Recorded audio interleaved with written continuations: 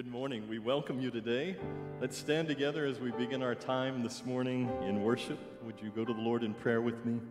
Father, we thank you today for who you are. Lord, thank you that you loved us so much, that you came into this world. Lord, we stand in awe of you this morning.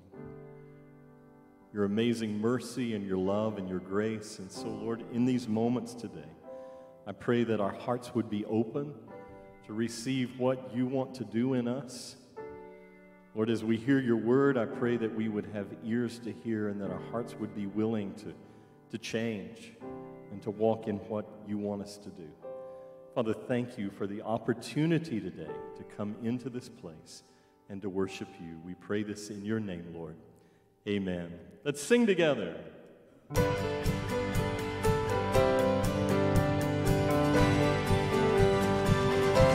Sing with me.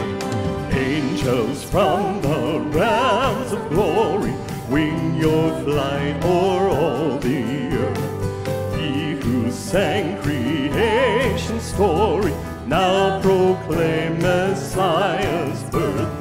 Come and worship, come and worship, worship Christ the newborn King.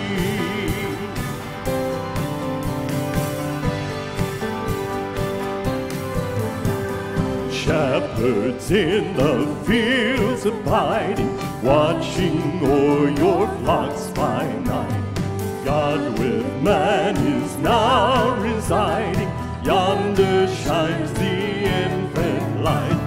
Come and worship, come and worship, worship Christ the newborn King. Let's greet one another this morning. We're so glad you're here.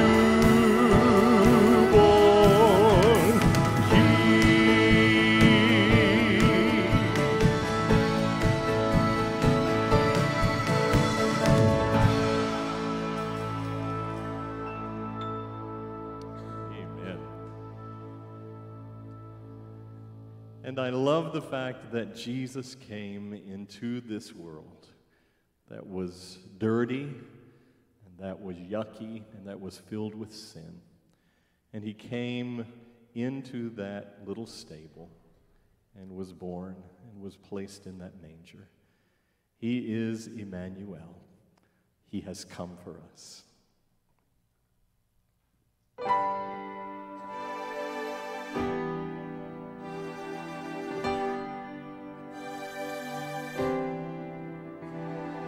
Hope we hold this starlit night. Our King is born in Bethlehem. On journey long we seek the light that leads to the hallowed manger ground. What fear we felt in the silent age, 400 years can be found, but broken by a baby's cry, rejoice in the hallowed manger ground. Emmanuel, Emmanuel,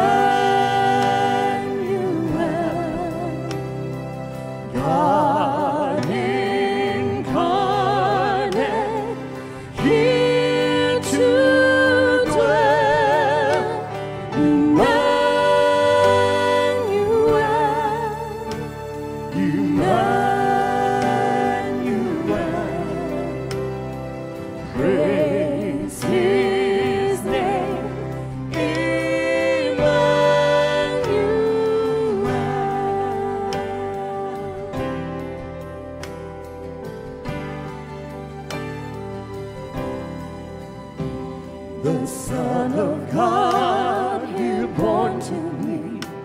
A crown of thorns would pierce his brow, and we beheld this offering, exalted now, the King of Kings. Praise God for the hallowed manger ground.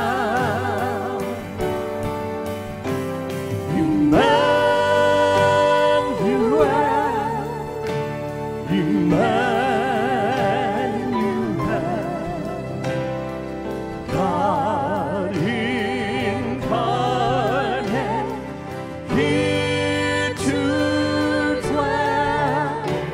Emmanuel,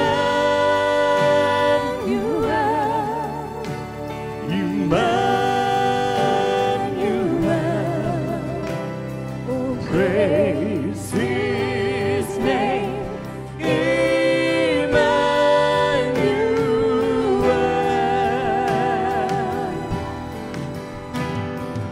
Praise his name, Emmanuel.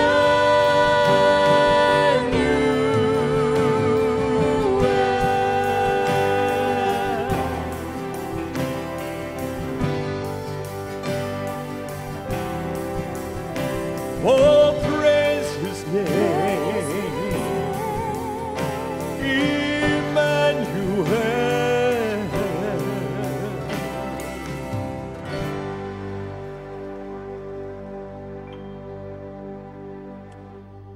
I bet this next song is one that most all of us know. O little town of Bethlehem. Let's sing it together.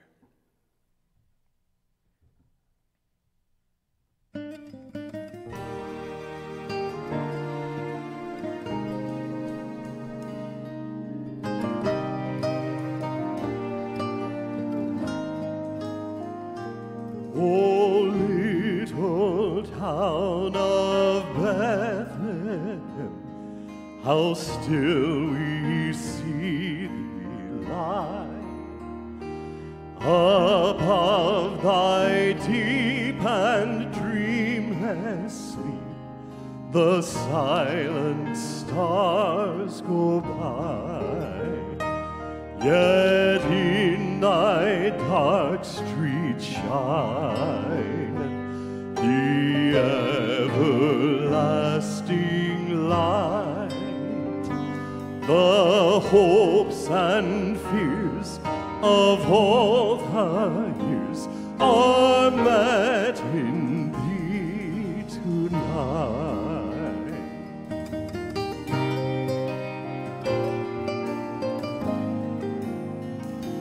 For Christ is born of Mary, and gathered all apart.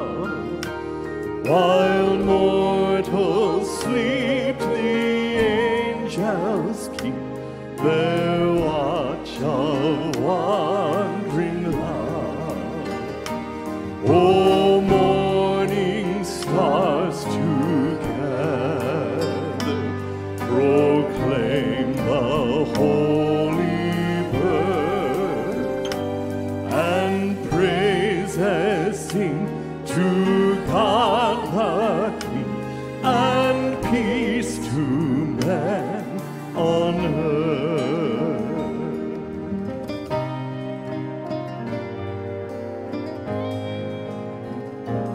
How silently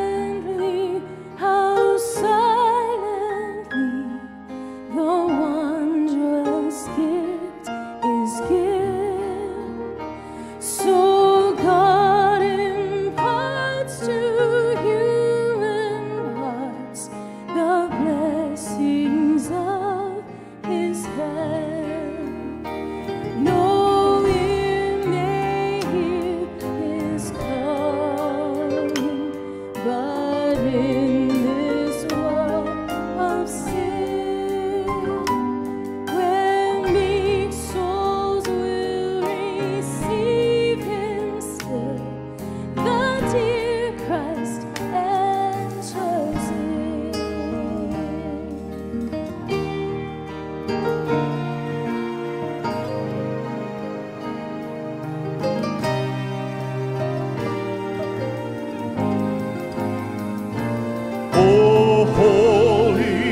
child of Bethlehem, descend to us, we pray. Cast out our sin and enter in. Be born in us today. We hear the Christmas angels, the great glad tidings tell. Oh, come to us, abide with us, our Lord Emmanuel.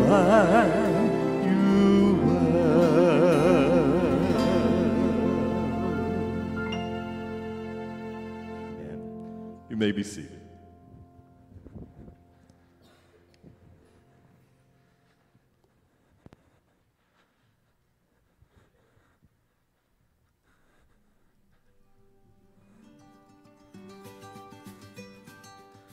Hi, my name is Phil, and along with my wife Becca and our 2 boys, we are your missionaries serving in Vienna, Austria. Because of your generous giving, we are able to share the light of Christ to the nearly 2 million people who don't know the good news. So thank you for giving to the cooperative program and to the Lottie Moon Christmas offering so that our family can live here, gather locals to study God's Word and plant new churches.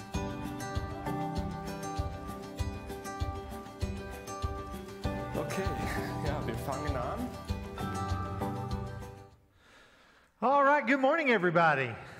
It's really good to see you. Would you get your Bibles, please, your copy of God's Word, and turn to Matthew chapter 2.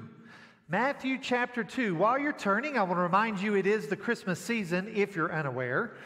And around here, what goes with Christmas season is Lottie Moon Christmas offering.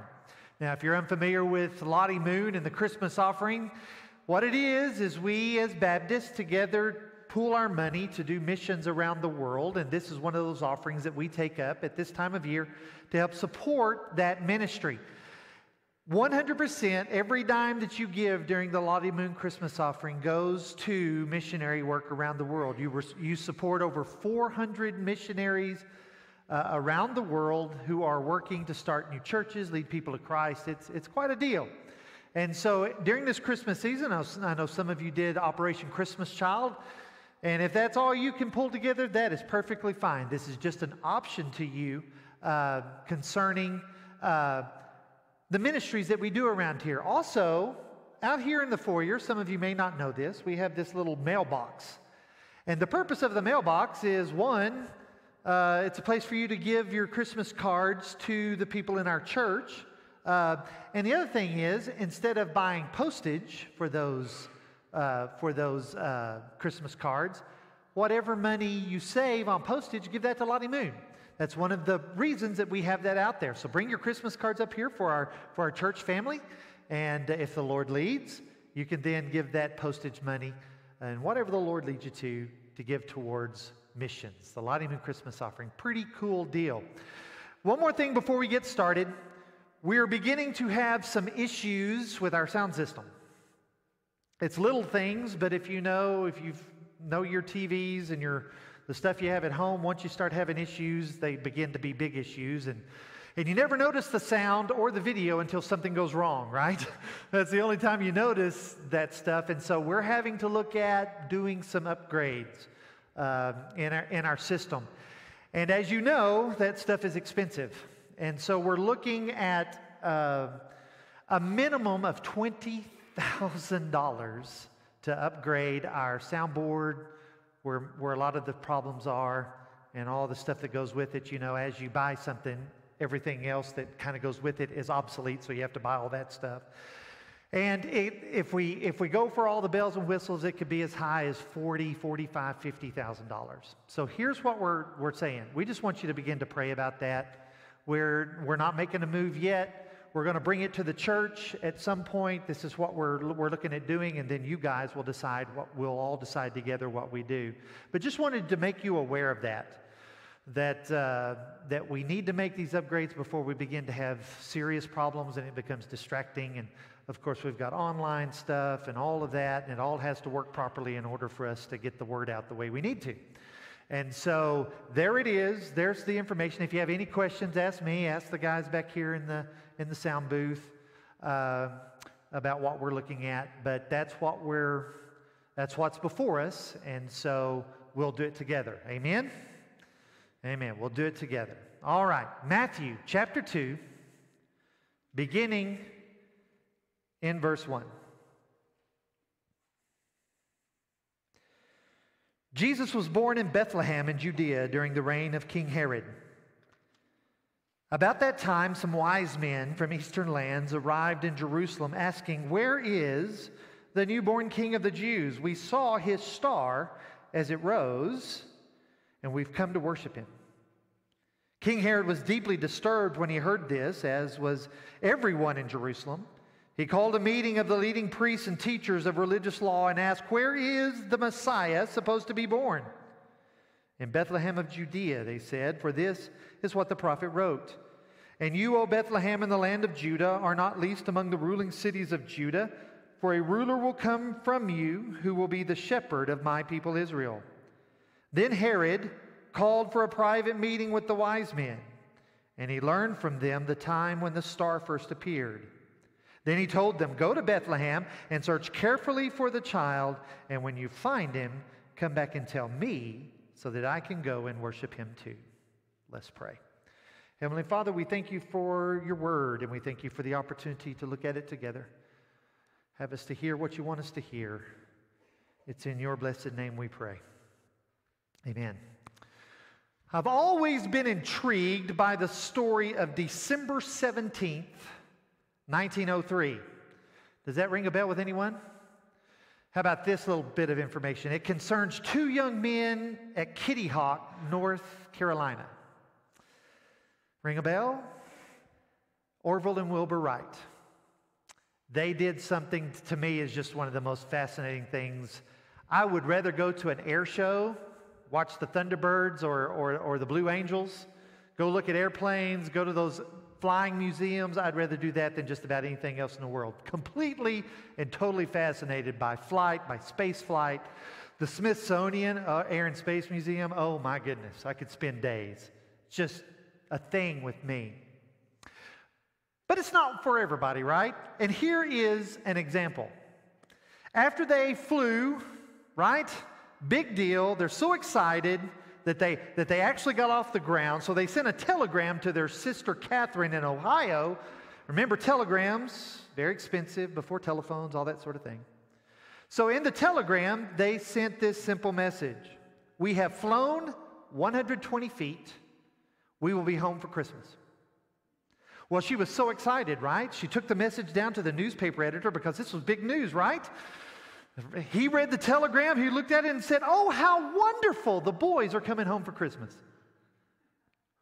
He completely missed what could be the most monumental news of the entire 20th century. Man had flown, and all he saw was the boys are going to be home for Christmas. That happens every year at this time of year. This world overlooks what this is really all about. You know, it's overshadowed by lights and trees and gifts and wrappings and parties. And folks, there's nothing wrong with any of that. Absolutely nothing wrong with it. Enjoy. But so many miss the most monumental news, not just of the century, but in history. The Savior has arrived. As a part of all of that story, I think in the actual Christmas story, that we have overlooked for years something that is pretty important. And it is the fact that these wise men brought gifts and that those gifts have significance. And so that is why this Christmas we have chosen to take a little time to focus on the gifts that the wise men brought. James Montgomery Boyce, who's a scholar, right? Christian scholar, he says this about the gifts. He said, linguistically, because these gifts appear at the end of the story after the child has been born, they occupy in the text a place of prominence. And that's why we want to slow down this Christmas season and just just examine these gifts. What's important about them? Is there anything that they signify? So let's go to verse 9. Let's continue the story. Matthew chapter 2, verse 9. This is on the screen. After this interview with King Herod, the wise men went their way, and the star that they had seen in the east guided them to Bethlehem. It went ahead of them and stopped over the place where the child was. When they saw the star, they were filled with joy. They entered the house and saw the child. Now notice, entered the house, not the manger. They entered the house and saw the child, not the baby, the child with his mother Mary, and they bowed down and worshiped him. Then they opened their treasure chests and gave him gifts of gold, frankincense, and myrrh. Now, as a result of the Christmas Carol and a lot of other things, that Christmas Carol that was written back in 1857, we noted this last week, we've gotten a little confused about this entire story of the wise men. We immediately, all of us think that there's 3 wise men. We don't have any idea how many wise men there were. The text doesn't tell us. It just tells us there were 3 gifts. It tells us the song, "We 3 kings of Orient are, bearing gifts we traverse afar." It tells us that they were kings from the Orient. We don't know where they were from. They were from somewhere east of Israel. That's all it says. They're not kings either. They were magi, or what we would call wise men. And as we just read in the text here, they didn't come to the manger, right? I told everybody last week that if you set up your nativity scene, you know, on your mantle or whatever, to be accurate, biblically accurate, take your 3 wise men, okay, or 2 or 12, however many, and take them about 6 blocks away and put them somewhere over here, okay? That would be your nativity would then be biblically accurate, because they think that these wise men showed up as much as 2 years after the birth of Christ. We say all that to just be careful how you read the scriptures. There's a lot of people that assume that there's stuff in there it's not. Read carefully. Study carefully. Okay? Now, Matthew wanted us to know he's the only one that records this story. And remember, the Gospel of Matthew is written to a bunch of Jews, and what Matthew is trying to convince these Jewish people that he wrote this letter for, he's trying to convince them that Jesus Christ is indeed the Messiah, that he is indeed a king. And so, I believe with all of my heart that that's the reason Matthew included these 3 gifts as a result of the story of the birth of Christ. It's because they're significant. They're important because they're emblematic. They are a type of prophecy, you might say, as to who Jesus is and what he would do. Now, last week we discussed the fact that they brought the first gift, which is gold, right? They brought gold. Well, what does gold signify? We discussed the fact that gold is a gift for royalty. That anytime you approached a king, especially back in those days, you always brought a gift, and a part of that gift always included gold. Why? Because it is a gift fit for a king. Jesus is the King of Kings. But now we come to the gift of frankincense. What is frankincense? I'm so glad that you asked. Frankincense is a resin from a very particular tree. That's the tree right there. This stuff is highly prized, very sought after, and it's very expensive. It comes from this tree, scientific name, which is Boswellia theriifera, okay? I know you wanted to know that, so there you are. It comes from, this tree only grows on the Arabian Peninsula. You will find it, or in northern parts of Eastern Africa. You'll find it in Saudi Arabia, in Somalia, in Oman, and Yemen.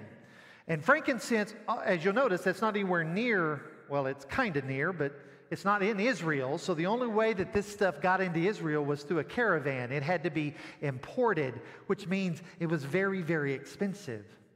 Now, the resin is harvested by making an incision on the trunk of the tree in the winter months of the year, and the sap begins to run out. That sap is collected, and then it is dried and hardened and crystallized. And then back in the day, what they would do is they would take these little crystallized rocks of resin, right? And they would grind them up into powder, and then they would burn them. And apparently it smells great. I have never personally, that I'm aware of, smelled frankincense. Maybe some of you have, but the description is a woodsy, balsamy kind of fragrance. Highly, highly sought after way back in the day. So that, technically, is frankincense. Now, why is it important? It's important because to those of us who read Scripture, it appears 17 times in our Bible, and almost every single time it's associated with this right here. Number one in your notes. In the Bible, frankincense is associated with the priesthood of Israel. It is a substance used for priests and a substance that is used by priests in the worship of the one true God. What they would do is they would take some olive oil and they would mix that olive oil with some frankincense, and they would use it to anoint new priests as priests. They would be anointing them into the priesthood, marking them for service. But it was also used by the priest in a very particular offering that is called the grain offering. Now, what the grain offering is it's an offering of thanksgiving. What they would do is they would bring your first fruits. You know, if you have a big crop of wheat, the first few bundles that were collected, you take them immediately and offer them as a thanksgiving gift to God for the harvest that you're about to give. You take the first of it, not the end of it. Well, what if the first is the best? It's an offering of faith as well. That's the reason the tithe. Tithe is the first fruits. We bring the first of what we have. We are echoing that truth from the Old Testament offerings that were given in those days. Now, we have an example of this in the Old Testament book of Leviticus. Now, I know you've probably read this lately and done your study through the book of Leviticus, but I'll refresh your memory just in case you're a little rusty.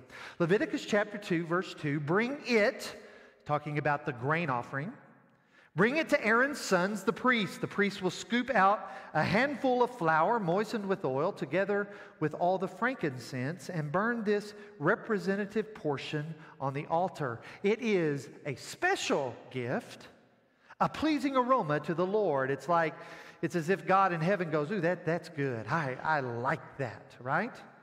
Now, I don't know that he actually smells it, but what it's about obedience. It's about gratitude. It's about thanksgiving. That's what the offering is all about. It's about thanking the Lord for what He has so graciously provided. And God says, when you do it that way, when you thank me and you're obedient to me, that's good stuff. It's pleasing to God the Father. Now, this is also an offering that Paul had in mind when he wrote to the Philippian church in chapter 4 concerning the financial giving that was supporting his ministry. Look at it here, Philippians chapter 4. At the moment, I have all I need and more. I am generously supplied with the gifts that you sent me with Epaphroditus. They are a sweet-smelling sacrifice that is acceptable and pleasing to God. Paul is referencing back to this grain offering that we read about in Leviticus. It's what David referred to in Psalm 141. Look at this. Accept my prayers as incense. That's the same word for frankincense. Offered to you and my upraised hands as an evening offering. So it's a substance used by Jewish priests in the worship of the God of Israel in the Old Testament. Now, my next question is, but what would a bunch of pagan wise men do bringing this gift to Jesus? Well, what's going on there? Well, as I said earlier, it's emblematic. It's prophetic, all right? One of the roles that Jesus would play is that of our great high priest. We know this because really it's a main theme of the book of Hebrews. I mean, it's a great theme in the book of Hebrews. It might even be the theme of Hebrews. 11 times in that book it tells us that Jesus Christ is our great high priest. You and I have a great high priest. Now, you might be sitting there, what's the big deal about that? Are we talking like the Catholics have a priest? Is that what we're saying? And, well, yeah, kind of. Because what a priest is somebody who represents people to God. You see, Jesus is God's representative to God in heaven on our behalf. You see, we don't need an earthly priest because we have a great high priest in heaven. Look at this, Hebrews chapter 4, verse 14. So then, since we have a great high priest who has entered heaven, Jesus the Son of God, let us hold firmly to what we believe. Verse 15. This high priest of ours understands our weaknesses. How cool is this? He was human. He knows what it's like to be tired and hungry. He knows what loss feels like. He's been through it all. This high priest of ours understands our weaknesses, for he faced all the same testings, all the same stuff we do, yet he did not sin. That's the theme of the book of Hebrews, and the writer of that book goes to great lengths to say that Jesus Christ's priesthood is so much better than anything that a human being could provide. It's so much better. Why? Because of who Jesus is and what he has done. So, we have a substance used by Jewish priests, given by pagan wise men to a child who would become what the Bible calls the great high priest. The reason for this gift now begins to make a little sense. So, what does Jesus do as our great high priest that is so important? Again, Hebrews chapter 10, verse 11. Under the Old Covenant, Old Testament, Jewish, all of that stuff. Under the Old Covenant, the priest stands and ministers before the altar day after day, offering the same sacrifices again and again, which can never, listen to this, which can never take away sins. Verse 12. But our high priest offered himself to God as a single sacrifice for sin, good for all time. Now notice this, maybe something you didn't know. Then he sat down in the place of honor at God's right hand. Now, I want you to notice that little phrase, he sat down. Why is that so important? Why is that included? Wouldn't it just be he went to heaven and he's there? No, this is important. He sat down. Why? It's important for all of us to understand that the work of a priest was never done. Never done.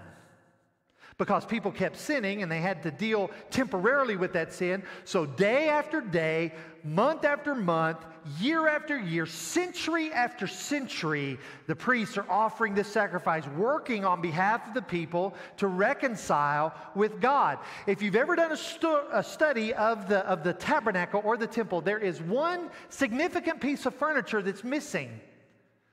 I don't know if you ever noticed this. It's got all kinds of stuff in it, but you know what's missing? A chair. There is not a chair anywhere in the tabernacle or the temple. Why? Because the work's never done. It's just never done. Over and over and over and over. But then, praise the Lord, here comes Jesus. He comes and he acts as our great high priest, offering himself as a sacrifice. Number 3, as our priest, Jesus offers himself as a one-time sacrifice for sin. He is the Lamb of God. Remember, we talked about this a few weeks ago, going through the book of John. He's the Lamb of God. He comes, he's born, he lives a perfect, sinless life. He dies, he's raised, he ascends into heaven, and then he sits down. Which can mean only one thing, folks, and here's the good news. It's done. His work is finished. He said on the cross, what did he say? It is time to sit down. It's done. What Jesus did on the cross is more than sufficient to take care of the sins of the world. Every single person, past, present, future, that has ever lived or ever will live, it's done. So he sat down. He's finished. Also, however, to sit down at the right hand of God or the right hand of a ruler, the right hand of a monarch is also very significant, because there's only one kind of person who would sit at the right hand of a monarch in those days. It was either a military general, which Jesus is going to be at the end of time, amen? He's coming to conquer. But also, wait for it, priests, wise men, those close advisors to the king. So Jesus sat down, signifying The work of salvation is done. It is finished. But that's not all. Jesus is also the great high priest interceding for us. Look in Hebrews 7:25. Therefore, he, Jesus, is able once and forever to save those who come to God through him. It has to be through him, but you come through him, you're saved. Your salvation is secure. You are adopted into the family of God. Amazing thing here. But look at this last sentence. He lives forever. This is what a high priest does. He lives forever to intercede with God on their behalf. This is fascinating. I have so nerded out on this. This is just such awesome stuff. Listen to this. Have you ever had somebody say you're going through a hard time? Maybe you lost somebody in your family, you're going through a sickness. Somebody you trust comes up and says, man, I'm praying for you. Every time I think about you, I'm lifting your name up. There's a comfort in that, right? It's pretty awesome to know that there are people who love you enough to take their very valuable time and spend it interceding for you before the Father. But you know what's awesomer? Jesus is praying nonstop, 24/7, 365 for you.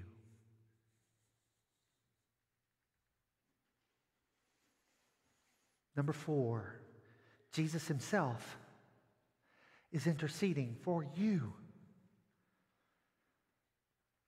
Now, if you're unfamiliar with another book of the Bible, it's the book of Job. It's a book in the Old Testament, and many scholars believe it is the oldest book in the Bible.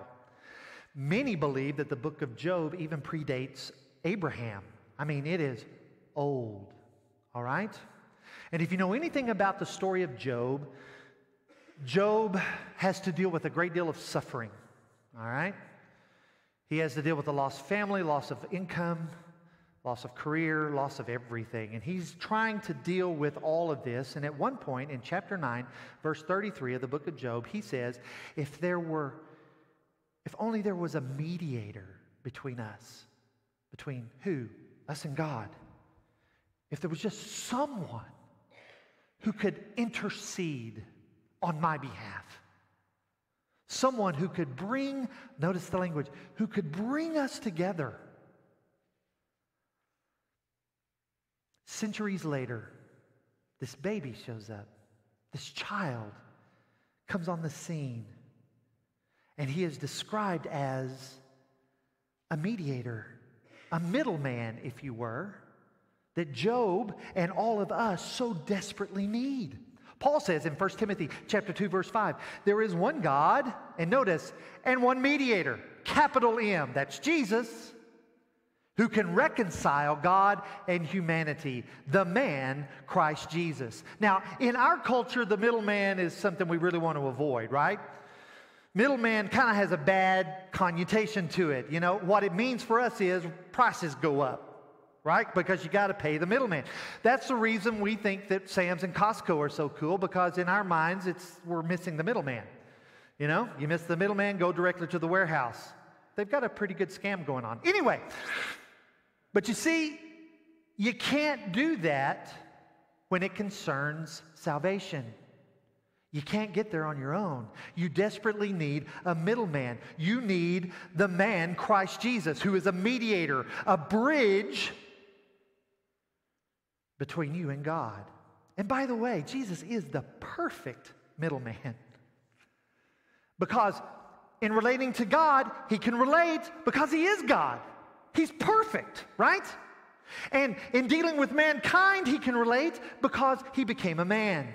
He knows exactly what it's like to live on this planet, to struggle, to be poor, to experience joy and sadness. Theologians call this the theanthropic nature of God, of Christ. He is fully God and fully man, the perfect representative to bring us together, the perfect middleman, the perfect priest.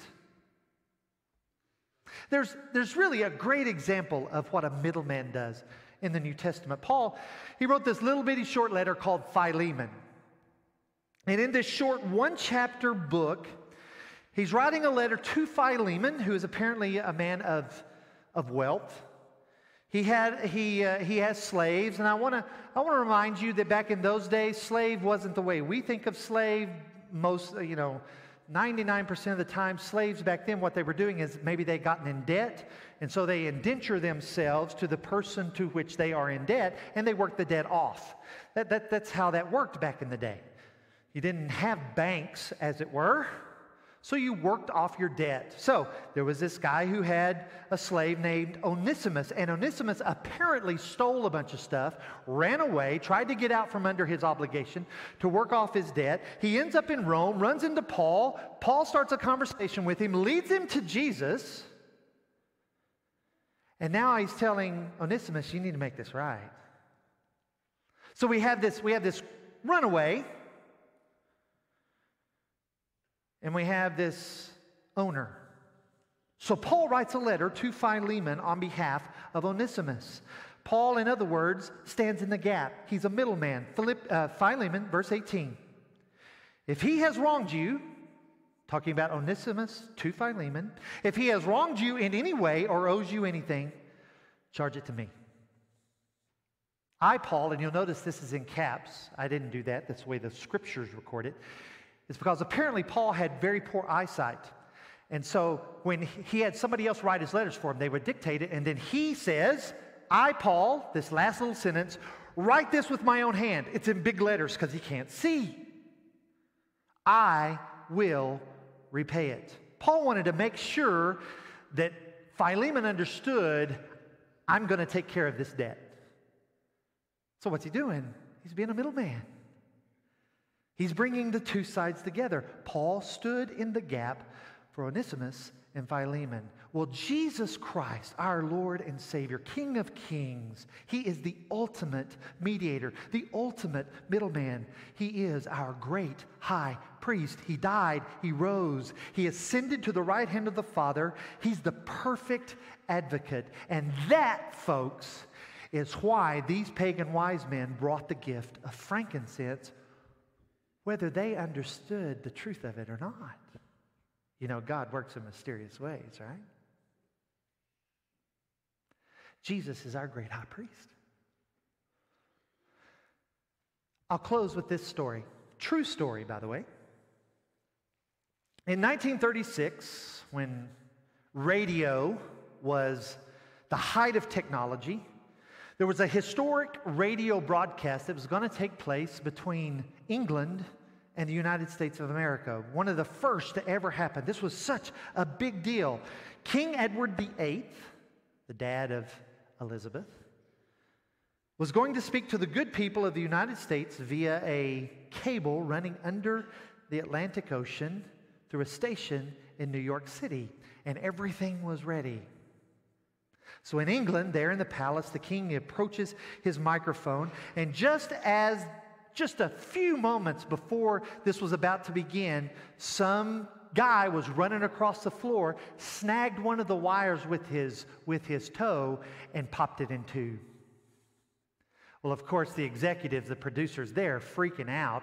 Well, this young, very bright, very sharp little engineer knew exactly what to do. He picked up one end of the wire.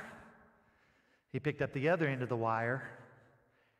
And the words of the King of England literally were transmitted through the body of that electrical engineer.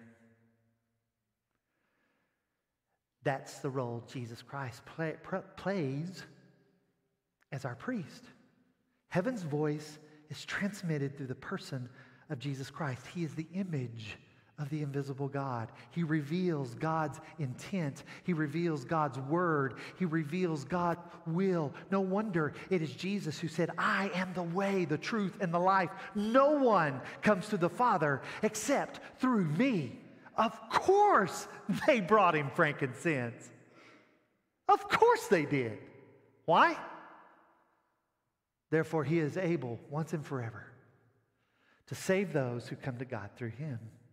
He lives forever to intercede with God on our behalf. Jesus Christ is our great high priest. Amen?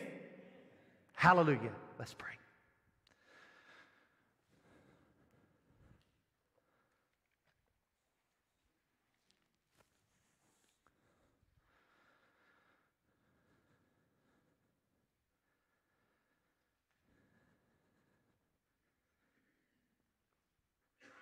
I just get blown away by your word and how it all fits together. I just love your word and what it reveals about who you are, how you planned all of this out, how you literally are in control of every aspect of how this works. You are to be praised beyond all others. Forgive us for giving our praise anywhere else but to you. Thank you for sending us a great high priest. Thank you for sending someone to help us because we can't help ourselves. Thank you for this season, and help us to remember why it's such a big deal. Thank you for Jesus. Father, I just ask that you would help us to soak up the truth of this, to spend some time over the next day or two just meditating on the truths that are revealed in gold and frankincense. Crazy that two little substances, two words can mean so much. It's just, Father, may we stand in awe. May we just stand in awe of who you are. Father, is there someone here who doesn't know you as Savior? Is there someone here who has never received the gift, not the gift of gold or frankincense, the gift of you? Is there someone here who has not received that gift today? Father, give them the courage to deal with that. If there's any question at all where they stand with you, Father, give them the courage to deal with that. Give them the courage to come talk to me, talk to a friend, talk to a family, talk to someone. Father, help every single one of us to understand that that is the most important decision in life. That we can't play games with it. We can't have apathy. And then, Father, for those of us who are a part of your family,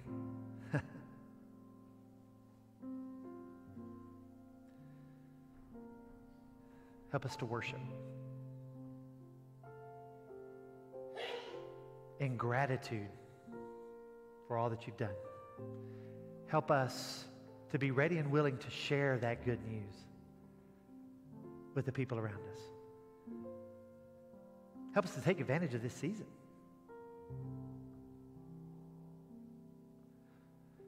We love you. Thank you for being our high priest. Okay, head bowed, eyes closed. I ask you to make two decisions. One, do you know Jesus? If you don't, fix it. It really is up to you. Nobody else. It's up to you. The gift is being offered. You simply admit that you need the gift. You believe that Jesus is the gift, and then you receive the gift. That's all there is to it. We'll help you with the rest of it, but we can't help you with that part of it. You have to make that decision yourself. Would you be willing to make that decision today? Second, if you're a follower,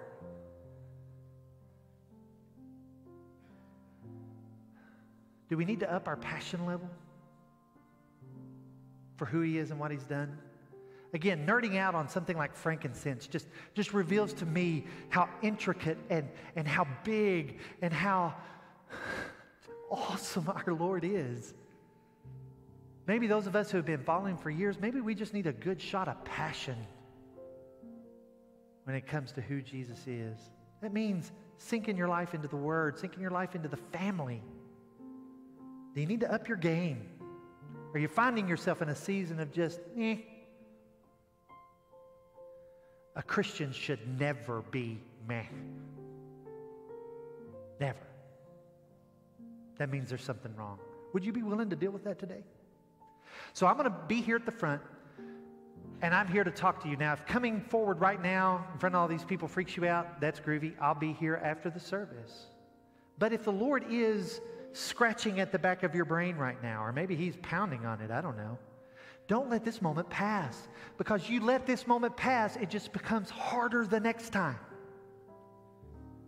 So if He's speaking to you, talk to somebody. I would love to be that somebody. I'm here. Chris is playing. If the Lord is leading, come on.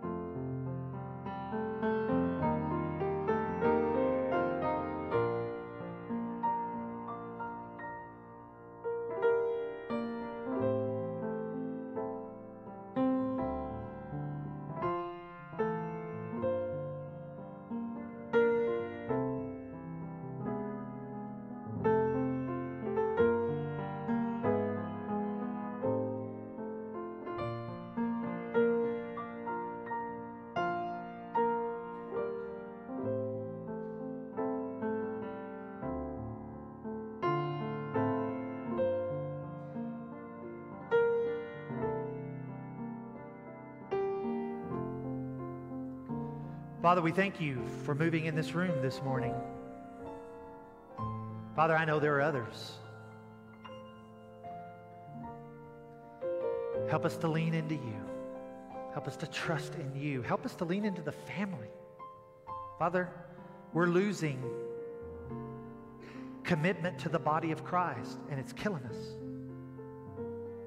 We're trying to walk by ourselves in isolation, and it's killing us. We were never meant to do this alone. Father, I just pray that you would help us to see the truth in all of that. That we need you and we need each other.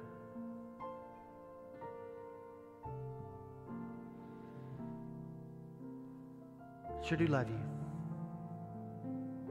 And we thank you for the manger, the beginning of the greatest story that's ever been told.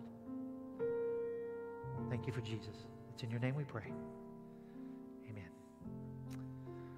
Now, as we continue in our worship, we do what the wise men did. We bring gifts. We bring the gift of what is called a tithe, 10%, the first fruits of what God has so graciously provided to us. As part of the service, we have these boxes on the wall. You can send that through the mail. It doesn't matter how you get it here. What's important is what it represents. It represents trust. It's simply what it is. Jesus says, if you bring this, I'll bless you. And it really comes down to, wait, 10%, that's a lot. Man, I got bills. Do you trust? Do you trust him? It's discipleship. It's obedience. Now, as I talked earlier about the missionaries, we take your tithes, when you bring your gifts to Jesus, then we also tithe as a church body, and we support missions all around the world. Again, it's Christmas time, so Lottie Moon is sort of the focus of that entire endeavor. And so we bring you stories of missionaries every week to help you remember that this is bigger than Plains. This is bigger than our individual lives. This is about the gospel worldwide. And also, would you get in the habit of writing that name down? Put it on your fridge. And just as you're going about your week and you see David and Shannon, you have to spend 45 minutes. Be with Shannon and David today. See to their needs. I don't know what they are. You do. See to their needs today. Intercede on their behalf before the Lord. All right? Who's telling our story today?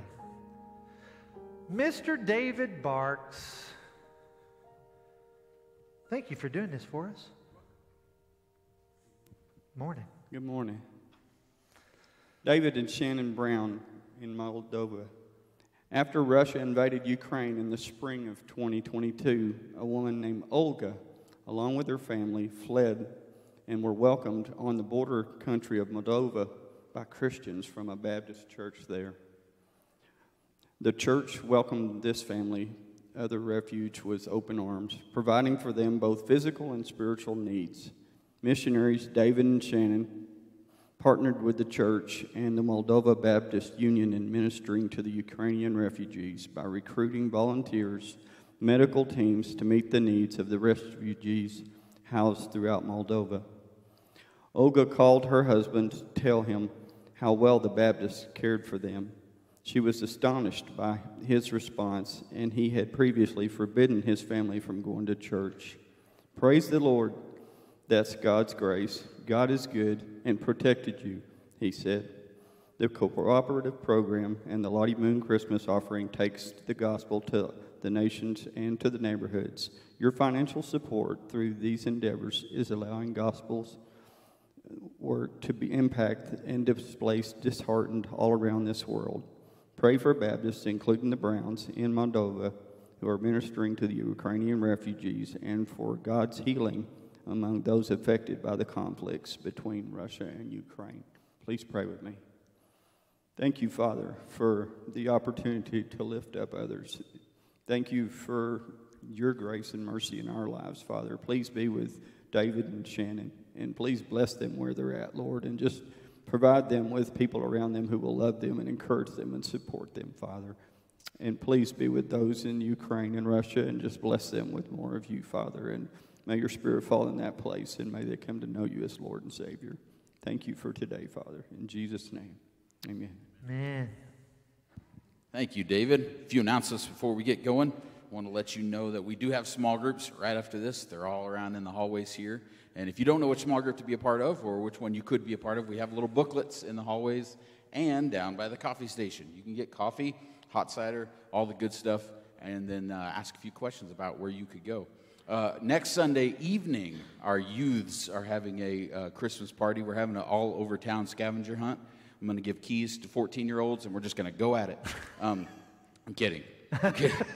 That shot some people's blood pressure through the roof. We're going to have a grand old time. I got a running bet with the kids of whether or not I can get Chick-fil-A on a Sunday, and I'm still working on it. Me and Dan Cathy are talking it out and seeing if we can make it happen on Sunday.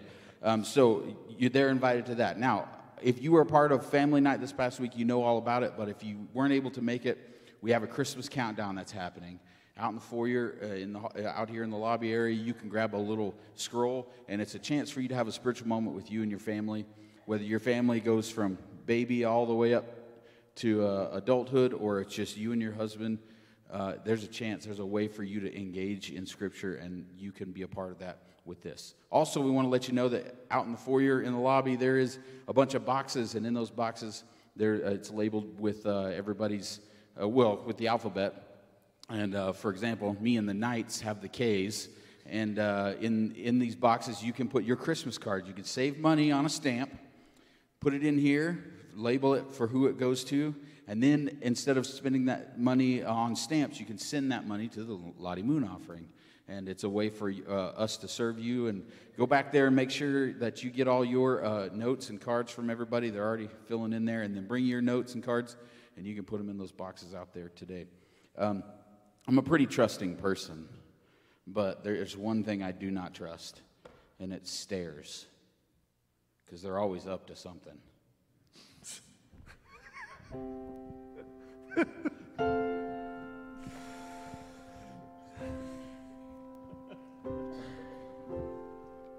Wow.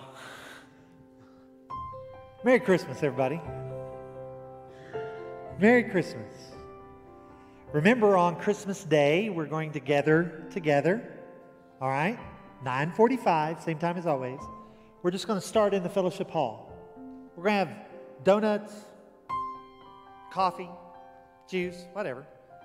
Just come as you are. You want to come in your pajamas? I don't care. Come on. We're just going to celebrate the Lord's birth together. And then, when we're done, whenever that is, we're going to come in here, and we're going to have a time of worship.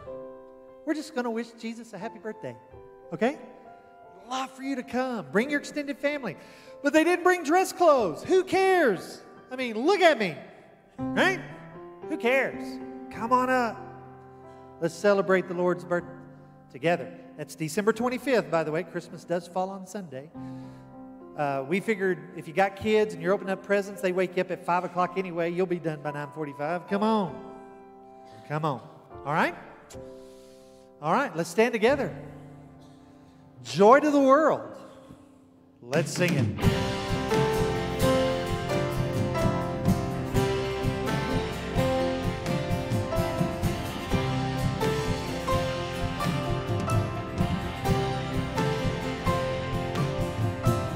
Joy to the world, the Lord is come. Let her receive her King. Let every heart prepare him room, and heaven and nature sing, and heaven and nature sing. And nature sing.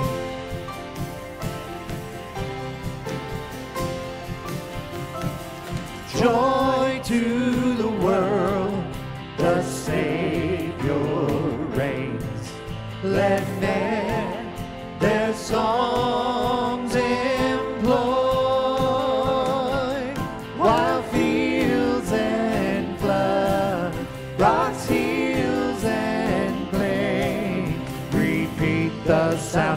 joy. Repeat the sounding joy. Repeat, repeat the sounding joy.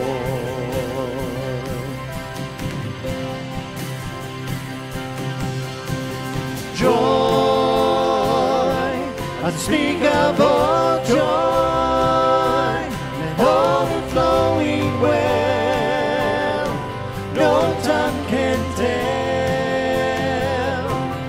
Joy, unspeakable joy, it rises in my soul, never lets me go.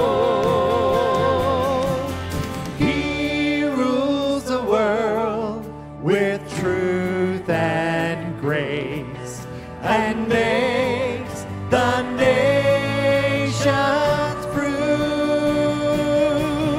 the glories of his righteousness, and wonders of his love, and wonders of his love, and wonders of his love. Joy, unspeakable joy, and overflowing well, no tongue can tell. Joy, unspeakable joy, it rises in my soul, it never lets me go. Joy to the world, joy to the world. Come on! Joy to the world. Amen. Merry Christmas, everybody. Small groups are next.